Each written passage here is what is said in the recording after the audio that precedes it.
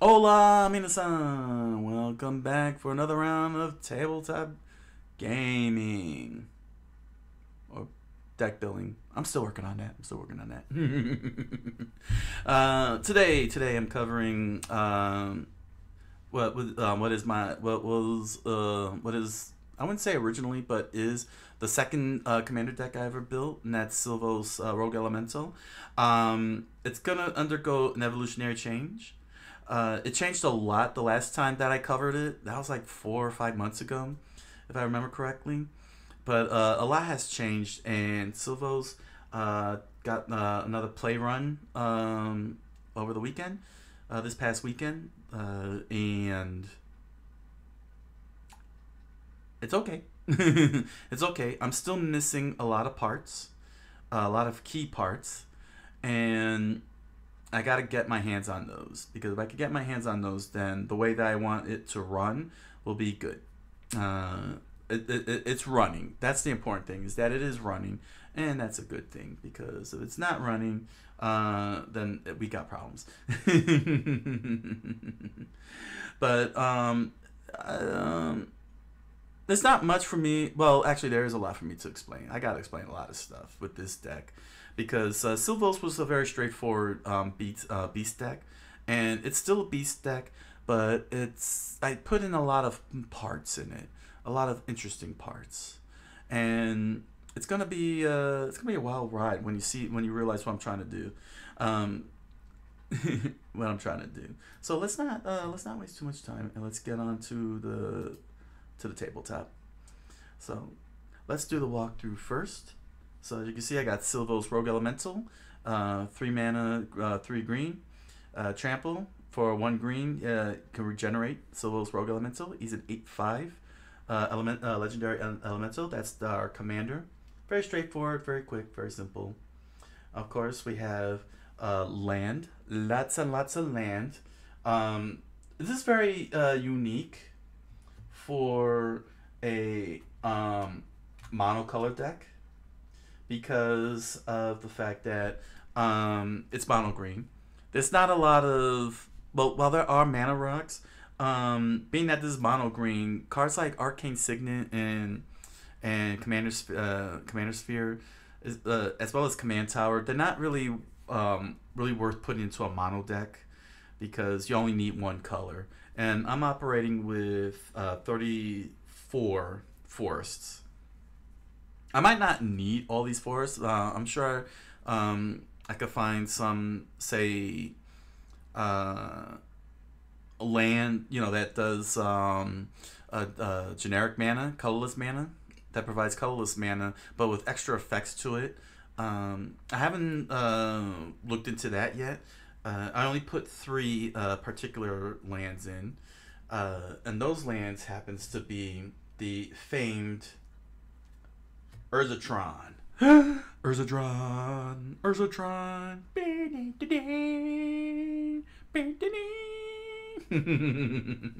So yeah, I threw in the Urzatron cards here, given the sheer size of cost of generic mana.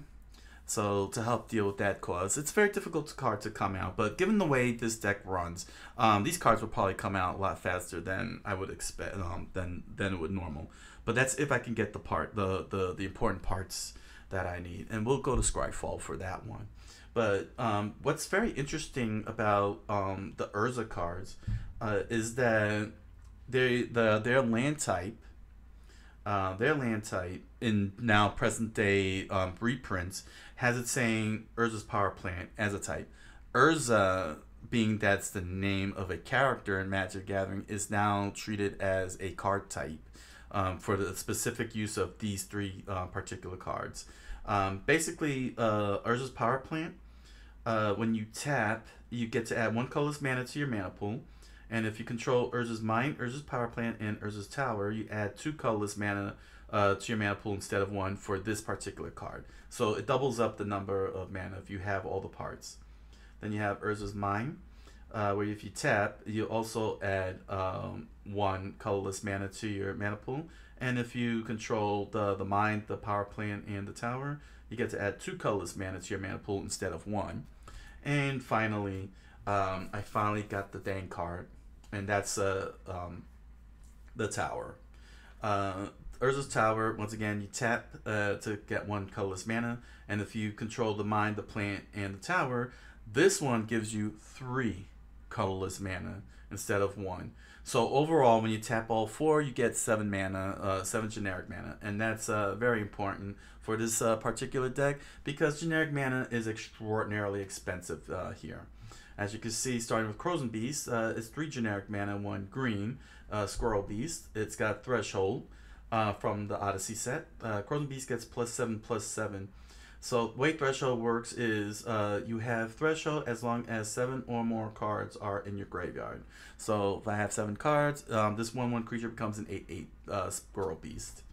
If you have a Squirrel deck, throw that in there. Make sure you have that if you have Squirrel decks. Next up is the Snarling Undorak, 2 mana and 2 green. His ability is 2 mana and 1 green. Target beast gets +1/+1 until end of turn. So you could tap multiple times. It also has the morph ability. So the way morph works is that you could play this card face down as a 2/2 creature for 3 generic mana. And if you pay the morph cost, you could flip it face up. This, I believe, is considered a special action. It cannot be responded to at all. As per the rules for special actions. This was a response to Yu-Gi-Oh! Quite honestly. When Morph came out, the first thing that came to my mind was Yu-Gi-Oh! Because in Yu-Gi-Oh! You could play your cards face down, and then they would flip face up whenever they get attacked, or if you want to do it at will. So this was basically Magic playing. We are afraid of Yu-Gi-Oh! And Pokemon, so therefore we're going to copy Yu-Gi-Oh! And Pokemon in our sets type of situation. Next up is Histrodon. It's got it costs 4 mana and a green to cast. It's got Trample. Whenever Histrodon deals combat damage to a player, you may draw a card, and it also has Morph for 1 mana for 1 generic and 2 green. So this is actually a pretty good card. If you get the right pump in, the right power boost, you could and get that nice clean hit, especially with that trample damage. You get to draw a card easily. Card drawing with green is a very difficult thing to pull off. So any chance you could draw a card, whether it's through enchantments or punching somebody, you want to make sure they're in there. The Berserk Murlodont. Whenever a beast becomes blocked, it gets +1/+1 until end of turn for each creature blocking it. If I remember correctly, this is kind of like an alternate version of Rampage because it says, no. This is like a pumped up flanking for each creature blocking it, and this is for any beast. So if someone decides to block with 2 creatures, you get +2/+2. 3 creatures, +3/+3, and so on. So yeah, and it's for any beast on top of that. So basically, your beasts are dangerous. This is one of my first beasts that I got my hands on from the Jumpstart sets. Couple of months back when I got back into Magic back in late summer. Sylvan Brush Strider. When Brush Strider enters the battlefield, you gain 2 life. Very straightforward, very simple, very cheap to cost. It's only two generic and a green to play for a 3/2 creature. 2 life might not be much, but it doesn't hurt to at least get a spare 2 to help out, especially in the early stages, and you can be able to cast easily when you have some mana. Got a nice little 2-hit cushion. Needle Shot Gurna. Now we're getting to the expensive part here. This one costs 4 generic mana and 2 green to cast. Needle Shot Gurna may block as though it had flying. Basically, its reach is a 3/6 creature. Its toughness is 6. So if you can pump this up very much, yeah, you'll have a nice unblockable. And this is very good too for beast decks because beasts don't really fly much. So having a beast with reach really helps out. Very good defensive measure.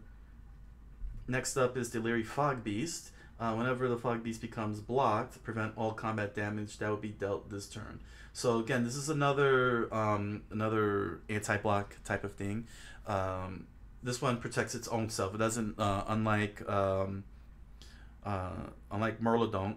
Was it Merlodon? Anyway, unlike the other creature, this one comes out protecting itself. So he's basically a literal wall. So your opponent's got to find a way to get around it. 2 mana and a green to cast. Very cheap, very quick. And you get a 4/2 creature. And it's not bad. It's a 4/2 creature on top of that for 3 mana. That's an excellent cost. That's a cheap one. Carnosid. I've been in and out with this one. But 4 generic and 2 green, you get a Trampler. And on 1 generic and a green, you can regenerate Carnosid. 5/4 creature. Bring it back into play with regeneration. Very straightforward, very powerful. A lot of these beasts, what I like about the beasts is that they're very straightforward and they're very powerful. There's no complex stuff, you know, just direct. The Giant Warhog, it's getting more expensive. 5 generic and a green, you get a Trampler, 5/5. Again, straightforward, simple. Bam, hits you with a 5/5 Trampler.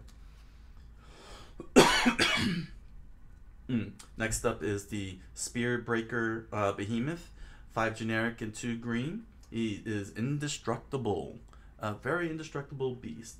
And for 1 generic mana, target creature with power 5 or greater gains indestructible until end of turn. So what does that mean? Oh, very simple. Look, I have a Giant Warthog with a 5/5 Trampler. I give him indestructible. Oh, you can't kill him off. You can't kill him off. It's pretty insane. But as you can see, the cost is getting higher on the generic side. It's 5 mana, 5 generic mana. Next up is Nylea's Forerunner. Nylea's Forerunner costs 4 generic and a green. You get Trample, and other creatures you control have Trample. So not just only beasts, but any other creature type that I might have will also gain Trample, and that's pretty scary. That's pretty scary and pretty frightening. It's Primal Rage all wrapped up. And it's a 5/3 creature, so it could be easy to block unless you get the right type of growth. This one is the Adaptive Snapjaw for 4 generic and a green.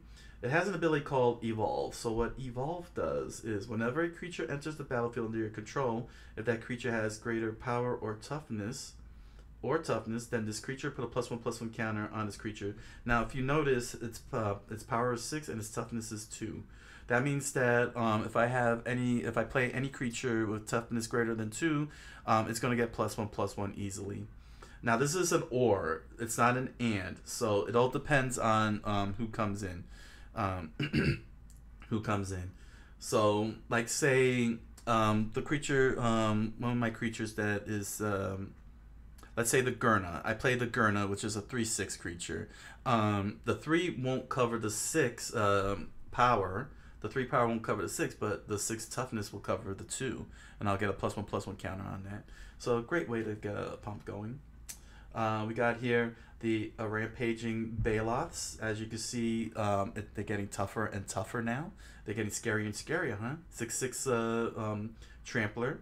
For 4 generic mana and 2 green to cast. Landfall. Whenever a land enters the battlefield under your control, you may create a 4/4 green beast creature token. So every time I play a land, I get a beast creature. And be lucky it doesn't give me trample. 4/4 beast creature. They're getting bigger. Here's another big one. This one is straightforward and simple. The Enormous Baloth, a 7/7 creature for 6 generic and a green. Not bad for a 7/7 creature. It's equal cost. You know, its cost is equal to the 7/7. Very straightforward. Very frightening. Just give it trample. And here's another big one. This one, you need to keep note of this because I'll explain to you how this deck is going to run. Garruk's Horde, 5 generic and 2 green, trample. You play with the top card of your library revealed. That's a very weird thing to have for a card. You'll understand why. You may cast the top card of your library if it's a creature card. Do this only anytime you could cast that creature card. You still have to pay the spells cost. So I believe it's sorcery speed, if I'm reading that correctly. It should have been very explicit, but it is saying that I do this only anytime I could cast that creature card. So it could be instant. It could be an instant. So I'll need to get some rulings on that one. But nevertheless, keep track of the fact that you played the card. That I could play with the top card of my library revealed. You'll see soon enough down during this walkthrough. And next up is Terra Stomper. It's gotten bigger. We're talking 8/8 for 3 generic and 3 green. I got Terra Stomper can't be countered. Sorry, blue. Sorry, blue. You can't counter. It has trample. Straight up 8/8. That's it. So it can't be countered when I cast it, and I got an 8/8 trampler for 6 mana total. 3 generic and 3 green. That is an excellent card to have. If you're doing a beast deck, get your hands on a Terra Stomper. It is perfect. Next up is the Colonian Behemoth. It's gotten bigger. It's 9/9. It's got Shroud, so this creature can't be the target of spells or abilities. 5 generic mana and 2 green. Oh my gosh, it's coming right at you. It's coming right at you. So yeah, no abilities or spells will be able to stop it. And here's a classic from the days of yore. It's the Coqui-san Colossus. Another 9/9. This one has a very high morph cost. Not really worth it because its own mana cost, its casting cost is 6 generic and 3 green. The morph cost is 6 generic and 2 green, so you're only cutting off 1. So it's kind of pointless. I mean, it's a nice feint and everything for morph, but it's not really worth spending 8. Just spend the extra 1 and you got a 9/9. It doesn't have anything else, no trample, no nothing. So you're going to have to get some buffs on there if you want to really make him a terrorizing thing. But other than that, it's a good blocker. It makes for a good blocker. Next up, it's the Nyxborn Behemoth. I did use this card in my Sithis deck, but the cost was just too high, and I needed a little bit more speed. So I brought it back. So I brought it over here to the Beast deck. Nyxborn Behemoth, 10 generic mana. Now you understand why I have Urzatron. 10 generic mana, 2 green to cast. Now it has the ability, being an enchantment creature, that this spell costs X less to cast, where X is the total mana value of non-creature enchantments you control, which is not a problem with this deck. However, if I get in the early run, yeah, I'm going to want that Urzatron early, so I could cover that 10 generic mana cost. It's a Trampler for 1 mana and a green. I sacrifice another enchantment, and the Behemoth gains indestructible until end of turn. 10/10. It's a 10/10 Trampler. So, yeah. It's a beast. It's a beast. But thankfully, I have plenty enough enchantments to do the costing. But if I get it too early, yeah, I'm in big trouble. And finally, the Coqui-san Colossus. Dun dun dun dun dun. This is 7 generic and 3 green. At the beginning of your upkeep, sacrifice Coqui-san Colossus unless you pay 2 green. So I gotta pay 2 green on the upkeep, which won't be much of a problem being that it is a green deck. There's mana rocks everywhere. It has the morph ability. Again, just like the Coqui-san Colossus, it's not really worth doing the morph because it's just 1 mana cheaper. 7 generic and 2 green. That's just 1 cost less. And you got a 13/13. The only thing that's shocking is that it doesn't have reach to reflect its sheer size. I mean, just look how big that thing is. It should have had reach. It should have had reach, quite honestly. It's very weird having something that big and no reach. Alright. And now we come to the elves. The elven years. The elven days. We got our resident mana dork, Llanowar Elf, at tap to add green. What's funny is that this says this ability is played as an interrupt. That's very funny in the old days. Now it's just a mana source, a mana ability. So it's even faster than anything. Then we got the Imperious Perfect. elf warrior. Other elves you control get +1/+1 green in the tap, and you create a 1/1 green elf warrior creature token, which is pretty frightening. 2 mana and a tap to cast. Another 2 mana and a tap and a green to cast is the Thin Horn Elder. You tap it and you get 2 green mana to your mana pool. So now this one here does say play this ability as a mana source. So you're gonna see that. So there's a lot of that with the mana dorks nowadays. They'll say that they're a mana source or they're considered a mana ability at this point. The fastest speed in Magic. Llanowar Tribe, just 3 green, and you could tap it to add 3 green. A very excellent card to have in your green deck, especially if you're green intensive, green heavy. Very excellent. And another one that is excellent for green intensive decks is the Canopy Tactician, 3 mana and a green. Other elves you control get +1/+1, which is crazy, like the Perfect, the Imperious Perfect. And if you tap, you get to add 3 green.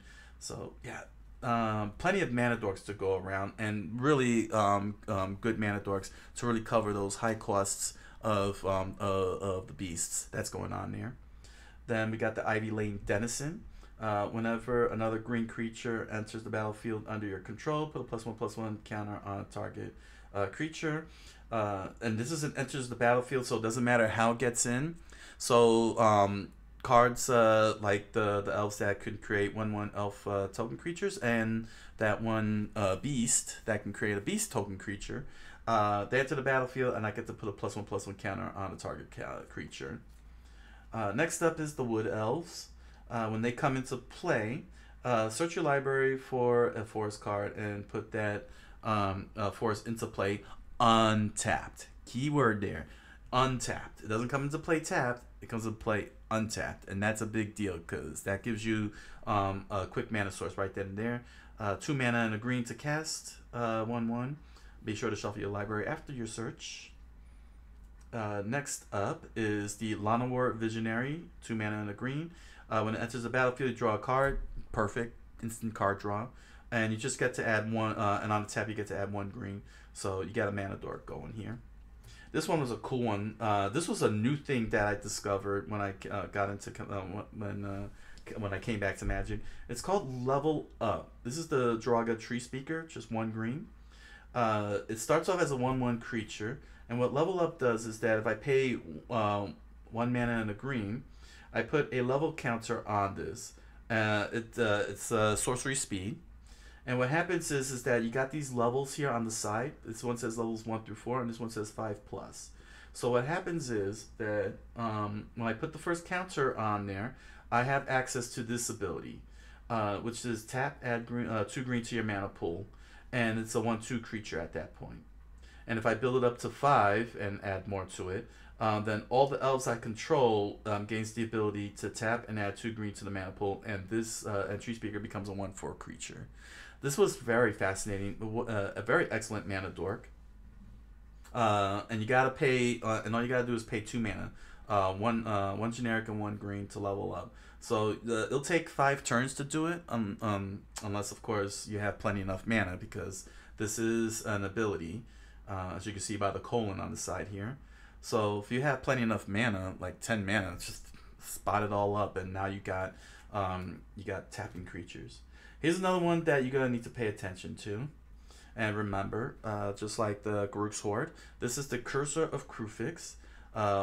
1 mana and 2 green to cast. You play with the top card of your library revealed. You may play lands from the top of your library. Landfall, whenever a land enters the battlefield under your control, you gain 1 life. So, you know, quick 1-lifer. Plenty, it's a landfall, so that's pretty good. But you're going to see the strategy soon enough, because I'm looking for more like this in Garruk's Horde, where I get the top card revealed and I can play off the top of it. And there's and you'll see the ones that I'm looking for. Time for the enchantments and spells. Spider Silk Armor, 2 mana and a green. Creatures you control get +0/+1 and may block as though they had flying, so that's reach. So pretty good defensive card. Makes all of my beasts reachable, including the Cloud Scraper. Then I have Garruk's Uprising, 2 mana and a green.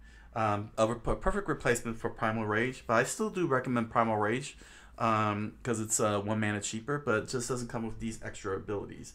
So if you get the chance at Grook's Uprising, if it's not expensive, get it. If it's too expensive, go for the more cheaper Primal Rage. You still get all creatures you control half trample. So when Group's Uprising enters the battlefield, if you control a creature with power 4 or greater, draw a card, which is not a problem because I got a lot of beasts that are power 4 and greater. Creatures I control have trample, and whenever a creature with power 4 or greater enters the battlefield under my control, draw a card. So again, I get the card draws with each drop of a creature. And mind you, that this is an enters the battlefield ability, and I do have a creature that generates 4/4 beasts tokens, beast tokens. So yeah, I will be drawing a card a lot with that combination. Here's the next enchantment for two in a green. Each creature you control, this is retaliation. Each creature you control gains, whenever a creature blocks it, this creature gets +1/+1 until the end of the turn. So same, similar to the other beast creature. Basically, if any of my beasts get blocked, they get +1/+1. But unlike the other beast, this one here is just one creature. So if multiple creatures block it, oh, I think it does the same thing. Yeah, that's right. Scratch that. And Familiar Ground, another defensive measure for 2 in a green to cast. Each creature you control cannot be blocked by more than one creature. Yeah. Menace. Well, no, it's not even menace. It's a reverse menace. Yeah, it's a reverse menace. So, oh, you're gonna block me with 2 creatures? No, you can't do that. You gotta block me with 1 creature, and I have retaliation. So my 1 creature you're blocking is a +1/+1. And now we're coming to what is the meat and potatoes of what this deck is going to do. This is Rowan for 2 and 2 green. You reveal the first card you draw each turn. Whenever you reveal a basic land card this way, you draw a card. So when I draw the card, I reveal it, and if it's a basic land card, I get an extra card. If not, I still get to keep the card in my hand, but I won't get the extra draw.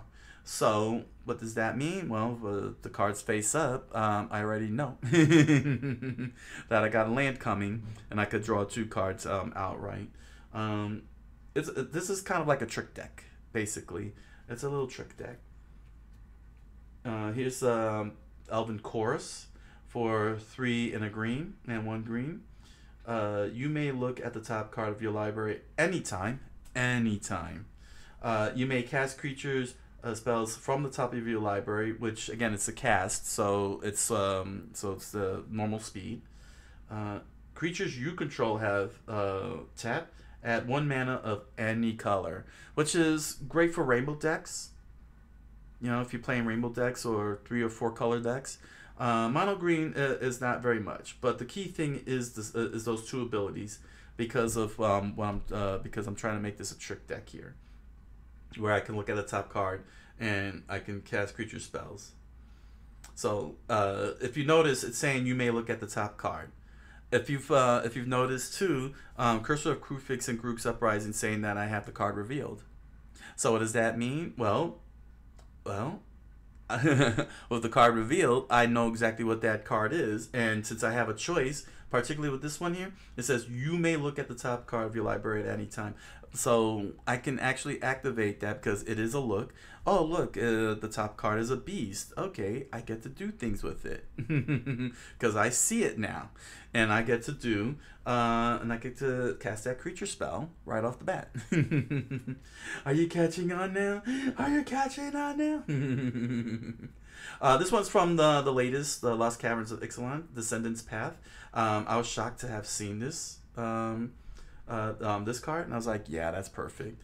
2 mana in the green. At the beginning of your upkeep, reveal the top card of your library. If it's a creature card that shares a creature type with a creature you control, you may cast it without paying its mana cost.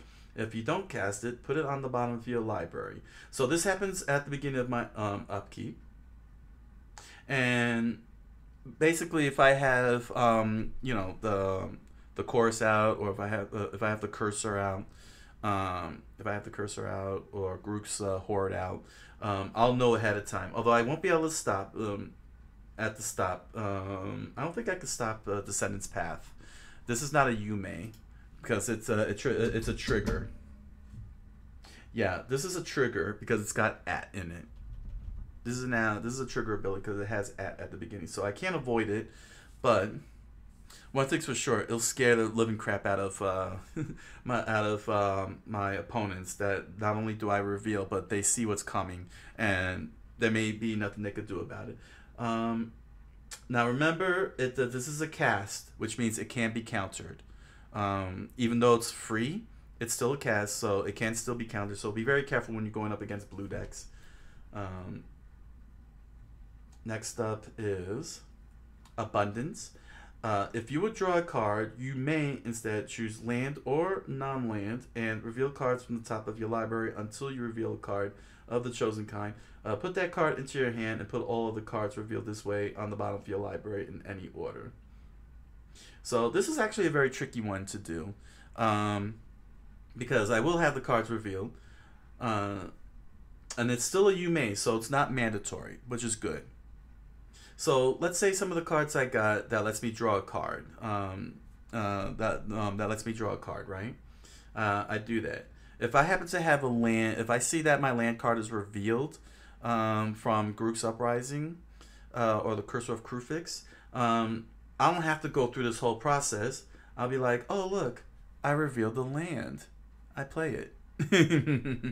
Never have to worry about the go through all this. It's still actually a pretty good card though, especially to fetch a land, actually, because again, the cards go to the bottom of the library. But if you want that quick, easy land drop, the abundance combo is really good. Next up is Evolutionary Leap, a classic. This is the Time Spiral version. Evolutionary Leap, which is 1 mana and a green. If you tap for green, sacrifice a creature, so that's instant speed. Reveal cards from the top of your library until you reveal a creature card, and put that card into your hand and the rest on the bottom of your library in any random order. So being that this is a cost, if I have Cursor of Crufix or Grook's Uprising or any similar cards like that out in the field, I don't have to go through all that milling. Through all that, well, can't really call it milling, that method of drawing the cards. Oh look, there's a beast on top here. I'll just Evolutionary Leap and put that to my hand. Free card draw. Free card draw. Then we got Call of the Wild, very classic card. Costs 2 mana and 2 green to cast. Its effect is instant, so it's instant speed. 2 mana and 2 green. Reveal the top card of your library. If it's a creature card, put it into play. Otherwise, you put it into your library, into your graveyard. So that's not actually a problem. If Cursor of Crufix or Grook's Uprising are out there, because I don't have to. Because again, it's a cost, so I don't have to activate it. It's not, against my will or anything. So if I see that creature up there for 4 mana, I can put it into play. So it effectively reduces the cost on a lot of my beasts. All those high costing beasts, I only have to pay 4 and put it out in the field. Because with Cursor of Crufix or Grook's Uprising out, I'll know if it's out, if it's at the top. Oh look, I revealed it, even though it's already revealed. Plop. Free, 4 mana drop, easy. This one I just added in because I couldn't think of any other enchantments that could help out with, but this one is actually pretty good. This is pretty good for this deck. For 3 green and 3 mana and a green. Sporogenesis. During your upkeep, you may put a fungus counter on target non-token creature. Whenever a creature with a fungus counter on it is put into a graveyard, put a Saproling token into play for each of those fungus counters. Treat these tokens as 1/1 green creatures. When Sporogenesis leaves play, you remove all the fungus counters from all creatures that are on the field. So, With Evolutionary Leap, if I as long as I keep putting the fungus counter on these things and get as many as I can, I could do Evolutionary Leap, and even though I'll lose a creature, I'll still gain fungus creatures, 1/1 fungus creatures, out into the field, and I could search for another creature with Evolutionary Leap. So if Spirogenesis was out with Evolutionary Leap, it helps with alleviate that really hard drawback of losing creatures, along with any other card that sacrifices creatures. Spirogenesis helps compensate the pay. So it's like, okay, I'm gonna lose this beast. Sure, you know what? I'll lose the beast, but I've got myself 4/1/1 creatures along with another beast I'm gonna draw out from Evolutionary Leap. So it's not bad. I feel that's a good compensation to offset the high cost of losing a very important beast. Next up is Gaia's Anthem. This is a new one that I found and scooped it up. Creatures you control get +1/+1. So it costs 1 and 2 green to cast. So if I have Spirogenesis, they'll become 2/2 creatures, 2/2 creatures. Not bad, and this helps out. Very cheap to cast, and helps out my creatures. Give them boosts. Brontetherium. Brontetherium is an enchantment aura. 2 mana and a green. At the beginning of your upkeep, you may put a growth counter on momentum. Enchanted creature gets +1/+1 for each growth counter on momentum. So yeah, this is pretty scary if put on a beast, because they're just every single turn they're just gonna get +1/+1, +1/+1, +1/+1. It'll get out of control for players, and they'll do you good. But be careful, it is an aura, so it will go to the graveyard if you lose the creature. Hydra's Growth, 2 mana and a green. Enchantment aura, enchant creature. When Hydra's Growth enters the battlefield, put a +1/+1 counter on enchanted creature. And then at the beginning of your upkeep, double the number of +1/+1 counters on enchanted creature. So again, like momentum, this thing escalates if left unchecked, and it will be very frightening if it's put on the right type of beast. Players do not want to see that. Mana boosting, classic Wild Growth. Whenever enchanted land is tapped for mana, its controller adds green to his or her mana pool. Very old card, as you can see here. Nowadays, it just says tap, add green to your mana pool. Overgrowth from the Stronghold days. Enchantment aura. When you enchant the land, whenever enchanted land is tapped for mana, it produces an additional 2 green. So not just only am I getting 1 green, I get 3 green because it's additional. 2 mana and a green to cast. Very good mana boosting thing. Instance. Respite for 1 mana and a green. Creatures deal no combat damage each turn, and I gain life for each attacking creature. Oh, you happen to have 21 tokens that you're gonna sling at me, and they all have flying? Oh, okay. I have Respite. I get 20 life back, and your flyers can do nothing cannot bypass my unreachable beast. Fog, another classic. This is the Mirage version. 1 green. Creatures deal no combat damage this turn. Very straightforward. Naturalize, the Disenchant of Green. Very simple. 1 mana and a green. Destroy target artifact or creature. Wear away, the other Disenchant of Green. For 2 green mana, destroy target artifact or creature or enchantment. Splice onto Arcane is an effect that I don't really care for. It's a very terrible effect. It doesn't, I think it's down, it's on a 10 on the Storm scale. I learned about the Storm scale. So, Splice onto Arcane is never going to show up in any future sets. It's very, very weird. For 3 mana and a green, it says here, as you play an Arcane spell, you may reveal this card from your hand and play its paid Splice cost. If you do, add this card's effect to that spell. I don't know. I guess it's to bypass the stack, the original intent. But yeah, it's not very good. It's not a very good effect. Nature's Lore for 1 mana and a green. Search your library for a forest card and put that card into play. Untapped. Always pay attention. This card brings out untapped, much like the Wood Elves, and then shuffle the library afterwards. Every deck that uses green should have Nature's Lore. Having Rampant Growth is excellent. Kadama's Reach is excellent. But if you have a Nature's Lore, fit that in your green deck. Because anytime you could put land untapped, helps you out. It will help you out because you have access to mana. Especially if you have one costing mana.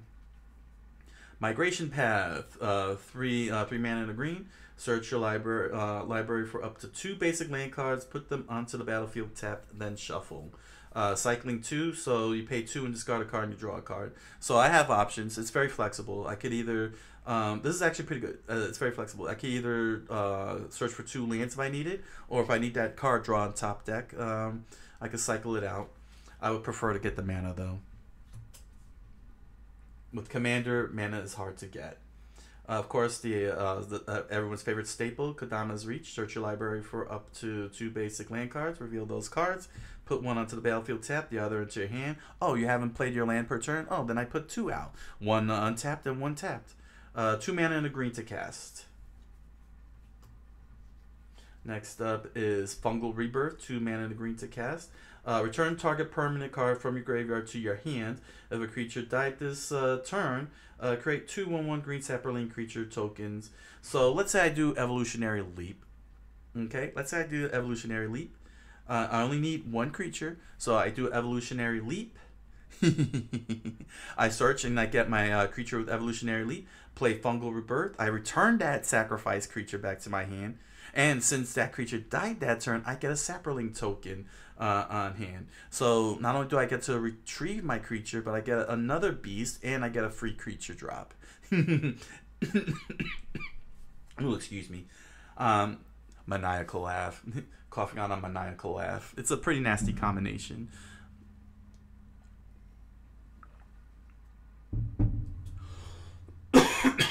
Next up, Nature's Spiral. Return target permanent card from your graveyard to your hand. It's funny how they give you the reminder text here. A permanent card is an artifact, creature, enchantment, land, or planeswalker card. Very very interesting that to see that type of flavor text on here. Reminder text. 1 mana and a green to cast. So got card retrievals going here. If they end up in the graveyard. Season of Renewal, 2 mana and a green from Kamigawa Neon Dynasty. Choose one or both. So I could do both if I wanted to. Return target creature card from your graveyard to your hand. And return target enchantment card from your graveyard to your hand. Oh, I lost my creature and my enchantment? Oh, okay, I'll bring them both back. With Season of Renewal. Artifacts. Nibiru's Disc 4, the only creature wipe I have. The only board wipe I got. Nibiru's Disc enters the battlefield tap. 1 mana on the tap. I destroy all artifacts, creatures, and enchantments. Green is very, very, very tough when it comes to creature wipe.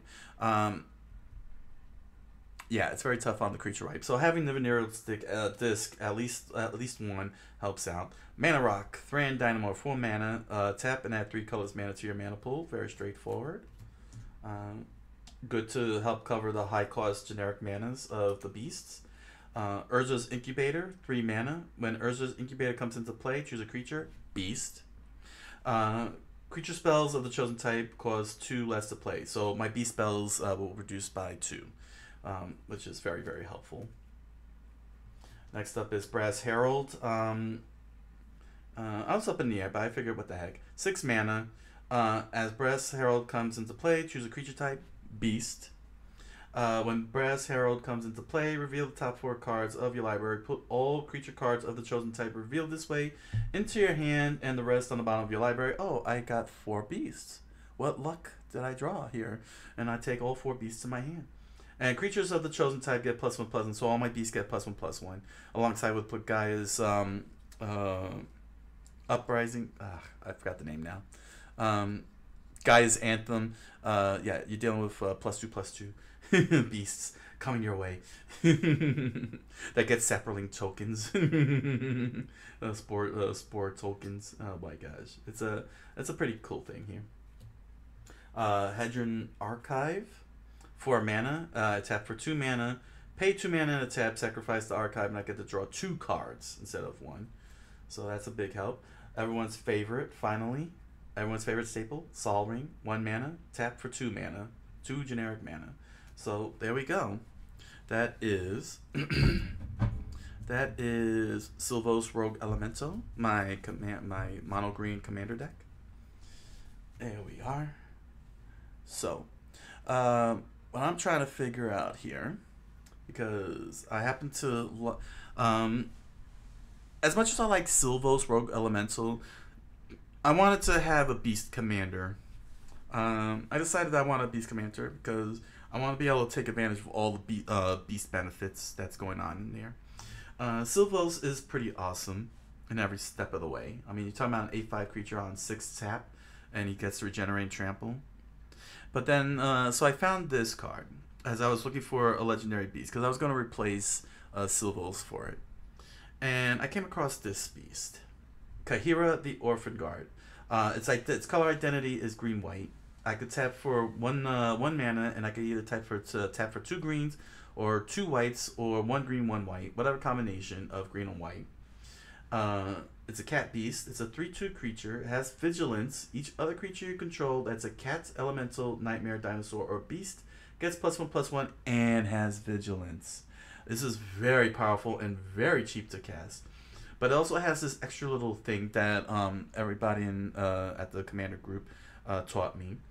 And that is Companion. Each creature card in your starting deck is a cat, elemental, nightmare, dinosaur, or beast card. If this card is your chosen companion, you may cast it once from outside the game. So, yeah, I mean, this is pretty awesome. I could still put it in there because it'll cover. Well, I can't put it in because its color identity is green-white. But if I make it a legendary, I could still keep Silvos, hands down. I could still keep Silvos, but because it'll get the boost for being elemental. But yeah, I wanted this to be a beast deck, a mono green beast deck, and I could still treat this as a green beast deck. You know, replace Silvos with Kaheera, and since I have all beasts, it'll still work out, and just pay 2 green as long as Kaheera is my commander. I was very tempted though to make this a green and white deck. Because I happened to went out of my way and find and went through my green pile and white pile. This is all of my green, and this is all of my beasts, dinosaurs, elementals, and dinosaurs that I got. And here's white. This is what this is white. As you can see, there's not a lot.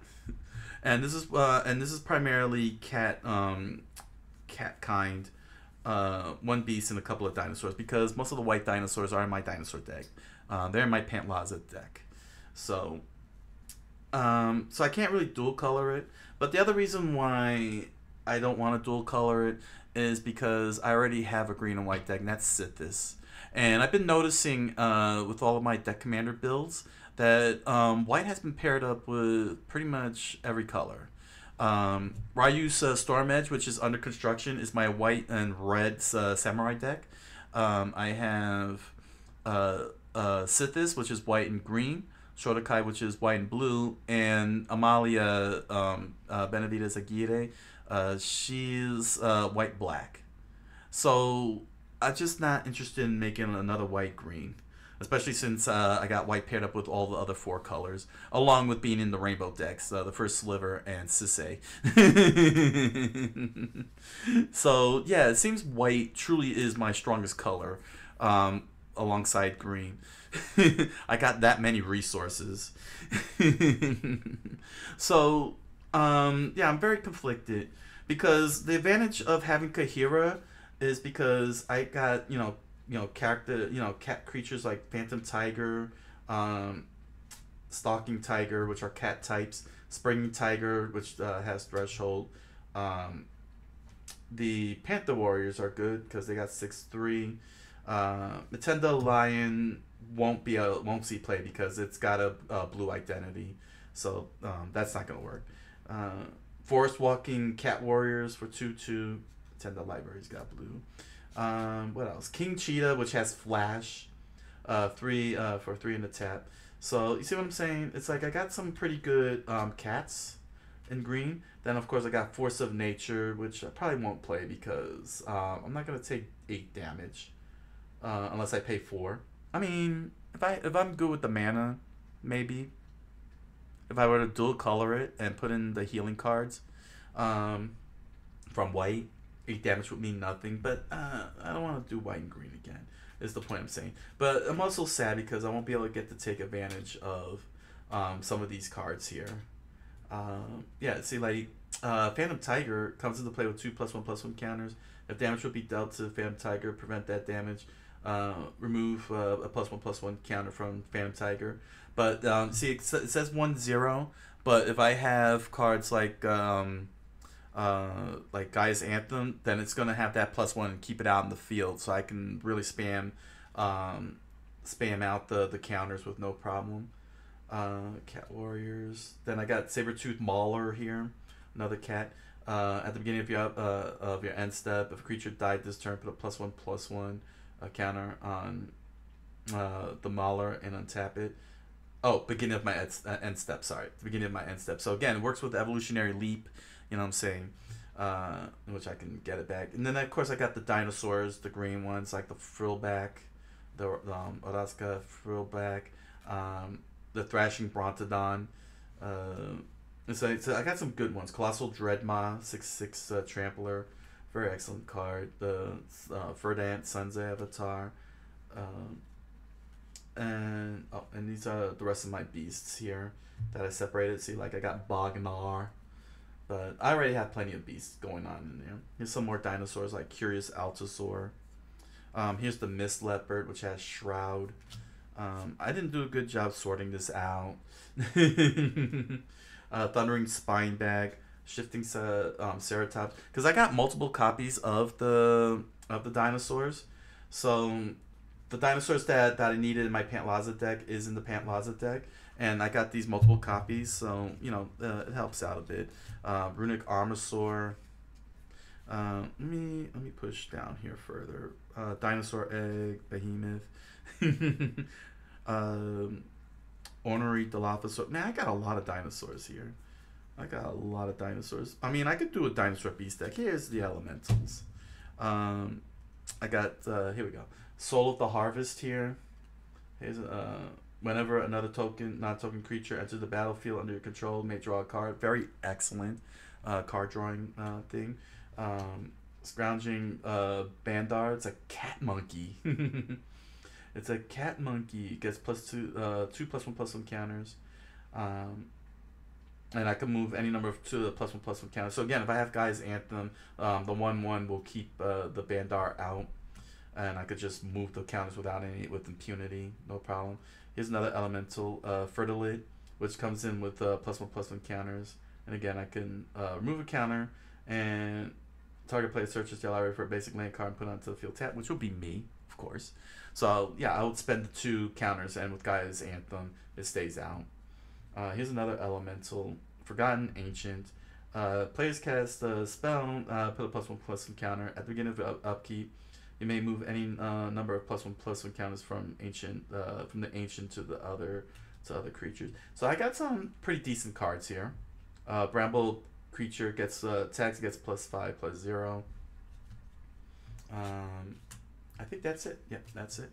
Well, that's most of it. But the point I'm saying is that it's very tempting if I do because I do want to put Kaheera and replace Silvos as the thing, only because of the fact that my beast can have vigilance and +1/+1, and that's what makes it very enticing. It's only a 3 mana tap compared to Silvos, who's a 6 mana tap, and that makes it even scarier because the command attacks will mean nothing to Kaheera, and yeah. So but I do get to have the legendary cat beast that I'm looking for. In fact, let's move. Let's go into Scryfall, because as I've shown, this is a trick deck. The point is that with my that I play with my top card of the library face up. It's face up, and then I'm able to use with cards like Group's Uprising or Cursor of Krufix. Let me not Group's Uprising, Group's Horde. Let me just make sure I can get the correct phrasing for when I Scryfall here. And the whole point is that because these beasts are so high costing, the idea is to use cards like Evolutionary Leap. Well, not Evolutionary Leap. Cards like Call of the Wild. Evolutionary Leap helps me fetch creatures quickly, but the point is to have to try to reduce the cost on of these beast creatures, because we're talking 6, 8.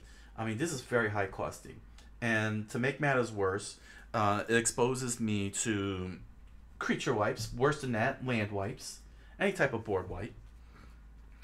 So I need to be able to bypass the top heavy cost of the beasts.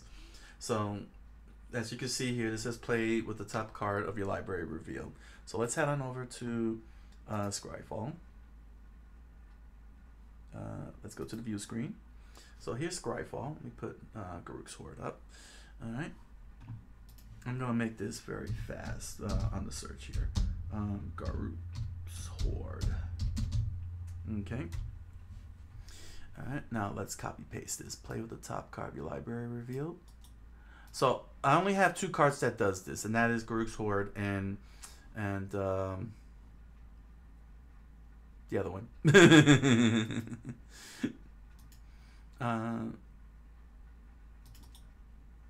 There we go. All right, and set this to green, and let's search. So these are the 2 cards that I'm looking for. Oh yeah, Cursor of Krufix. So I got so I have Garruk's Horde and Cursor of Krufix. The other 2 cards I'm looking for are the Muldaya cards, the Muldaya Channelers and Oracle of Muldaya, where I'm allowed to play with the top card my library revealed. So this is good redundancy. I need these for redundancy purposes in order to make this work. Because these 2 cards in a 100 card deck, the probability and statistics of getting those 2 cards out of 99 cards is extraordinarily difficult. No amount of card searching that Rowan and Evolutionary Leap can do will ever get these to get Garruk's Horde and Cursor of Krufix out. But if I get Muldaya Channelers and Oracle of Muldaya, that's 4 cards, which theoretically, probability statistics wise, that's 1 out of every 25. 1 out of every 25 cards. 1 out of every 25 cards, I'll get one of these 3, and I'll be able to play with the top card revealed. And not only that, but I get to play cards right off the top.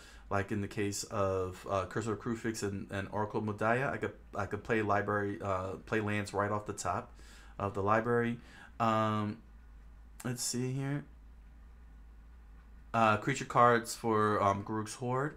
And what does this one do here? As long as the top card of your library is a creature card, Muldaya Channelers get +3/+3. So Muldaya Channelers becomes a 5/5 creature, which is a great chance to do attacking. And as long as the top card of my library is a land card, Muldaya Channelers has tap 2 of any 1 color. So that's actually pretty impressive. I could have a 5/5 Trampler or a Mana Dork, depending on what's sitting at the top. But nevertheless, the point is to get that play with the cards revealed. I play with the top card of the library revealed. So that way, cards like Rowan, Evolutionary Leap will be cheap cost. Will be cheap for me to play. Or if I need lands, I can be able to do cards like Abundance or Rowan to help out, and not have to struggle with it. It won't become a struggle session. I think there's these are like the only 4 cards that have this precise wording on here. I don't know if there's any other on the green. Did I never picked creature. So yeah, if any more of those type of cards pop up, where I can play with the top card reveal, they're definitely gonna go in. Hence why That's why. Well, I'm also not gonna put dinosaurs in there because the other creature types like dinosaurs and cats, because I got Urza's incubator and other cards where I name a creature card, and that creature's card be a lot easier if I just say beast. So it's no biggie. It's not a big deal. What else? What else do I need to find? Oh yes, let's take a look at legendary beasts. Let's look at legendary beasts. Let me pull that up. Maybe if I type beast, that'll help. Bessa. There we go. Legendary beast, green. Let me see if there's any. Oh, no. Oh, right. I gotta remove that text there. There we go. Sorry about that. There we go. Yeah, the only two legendary beasts that are mono green is Questing Beast and Anara Volvid Familiar. I doubt I'm ever going to find those cards. And I was lucky enough to have gotten Kaheera. As long as it's your turn, commanders you control have indestructible. It's a partner. You can have two commanders that both have partner. That's not going to be possible. Is this a partner? No, it doesn't have partner. Questing Beast has Vigilance, Death Touch, Haste. Questing Beast can't be blocked by creatures with power 2 or less. Combat damage would be dealt by creatures you control can't be prevented. That's not good. Whenever Questing Beast deals combat damage to an opponent, deals that much damage to target planeswalker that player. It's good. Yeah, that's too situational. And Anara only helps commanders. So yeah, green legendary creatures in mono green, which is only 2 of. Wow, I'm surprised. I guess Kaheera is going to end up being the one to take over Silvos' spot. So, want to make this official? Let's make this official. Silvos deck. I mean, I could still play Silvos. Maybe someday, someday once I get this beast deck 100% straightened out, you know, saying like I get more and I could be able to, you know, as it grows along the way, I might be able to fit all those dinosaurs and make a dinosaur beast deck. I don't need the cats really. I mean, the cats are fine, but dinosaurs and beasts working together, ooh, that's a nice little theme there. But and then probably some, yeah, dinosaur and beast. But we'll see what happens as time goes along. So let's go ahead and make this official. And bid Silvos. Silvos was my second commander. Isamaru, Konda's Hound was my first. But because Kaheera's effect, Kaheera is cheaper to play and has a benefit for my beasts for now. Silvos will now be downgraded from commander to lieutenant. It is officially. Now here's the crazy thing too. If I get rid of the elves, on the contrary, if I were to get rid of the elves, right? If I get rid of all the elves and I just put in the dinosaurs, I can use the companion effect, because the only way companion will work is if my entire deck consists only of cat, elemental, nightmare, dinosaur, and beast cards. I can't have any other creature type in there. That was what was explained to me. So if I were to just replace all the elves with dinosaurs, and it's possible because I have plenty enough dinosaurs, then I can make Kaheera the companion and keep Silvos as the commander, and I could be able to play it off the whole thing. The reason why, if I understand correctly, that it's the correct thing is because it's not in the deck. This doesn't go in the deck. Companions sit outside the deck, like that. They're the 101st card, as per the rules. So the 100 card is still Silvos and everything else in here. The companion sits outside of the deck entire. It's outside the field. It's outside the whole thing. It never goes in the deck. So this is your 101st card. And I can add this to my hand by paying 3 mana. And when I do, I can throw I could pay the cost of 1 and 3 green, for Kaheera, and I could play that out there. But that's only if I choose to get rid of all the elves and put in the dinosaurs. Then I can have Kaheera and Silvos together. And probably throw in a few elementals. It'll take some extra alterations, like I'll have to get rid of Urza's Incubator because Incubator is focused for mono decks. And there's going to be a whole bunch of other creatures there. But I don't have to really give up Silvos altogether. I can still do Kaheera, but I got to be willing to drop the elves. And the elves are very good. I mean, we're talking mana dorks and everything. So I'll have to see. I'll have to see as time goes along. But the best thing I should do for now is play this. All right. I can still play with Kaheera, but just play this. And first and foremost, oh no, right? No. Yeah. No. Wait, I forgot. No, I forgot. I can't play Muldaya and Cursa. I can't play those two if I companion the Kaheera. I forgot because remember what I said. No other creature other than cat, elemental, nightmare, dinosaur, and beast can be put in the deck when using. I'm so disappointed. It's very disappointing. It's very disappointing. But I can still make Kaheera the commander and still put the dinosaurs if I want. And the elementals if I want. I mean, I'm still not losing anything. Oh, we'll see what happens. We'll see what happens. The important thing is that I get Muldaya, the 2 Muldaya cards, and get them in there. And then start operating the deck. And then we'll see what happens. But yeah, if I do Kaheera, I'm not gonna lose Rogue Elemental. It's just I just have to get rid of a couple of cards that specifically say choose a creature. I just realized, wow, what optics! This is funny if you're looking at the screen. My Silvos Rogue Elemental card looks larger than my Kaheera card. That is such a awesome optical illusion. Let's leave it like that. Look how tiny my Kaheera card looks. That's funny. Oh, that's pretty awesome. I think that's a sign. So let's leave it at that. All right. So, yeah, that's my walkthrough of Silvos, the latest update. If you you can catch the older one. It's very, very old on YouTube.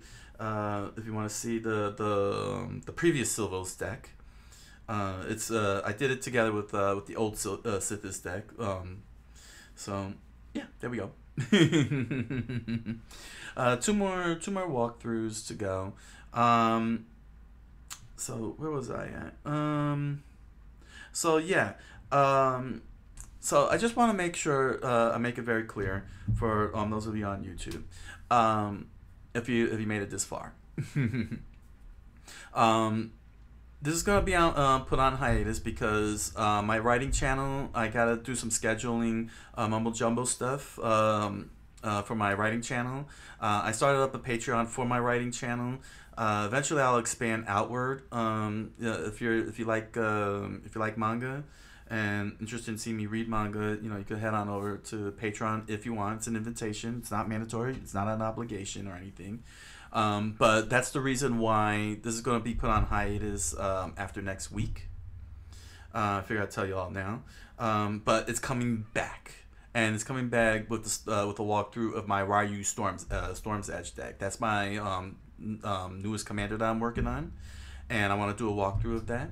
And then see what I can do with my 10 commander decks in terms of like analysis, mana curve, and that kind of stuff. Next week, the next show will be Amalia Benavides Aguirre.